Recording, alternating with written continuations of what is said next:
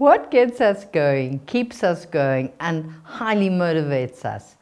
It is our body and our reflexes.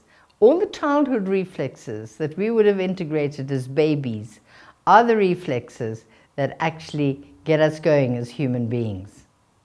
Sometimes, however, they didn't always do their job, and that's what I'm going to be talking about. The reflex I'm going to talk about now is called the asymmetrical tonic neck reflex, ATNR for short. And this is in the body so that the brain, an automatic movement so that the brain can connect, that we have one arm and one leg on one side, we have one arm and one leg on the other side. Now the key thing about this reflex is as the head turns, the arm goes out.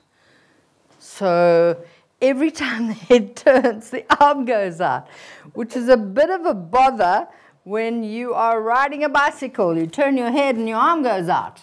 All right. It's also this reflex which a lot of people have difficulty with when they don't know their left from the right. For more information about this profound work and in training or consulting me for yourself or for your child, contact me, Jill, at my website, developingthebrain.co.uk.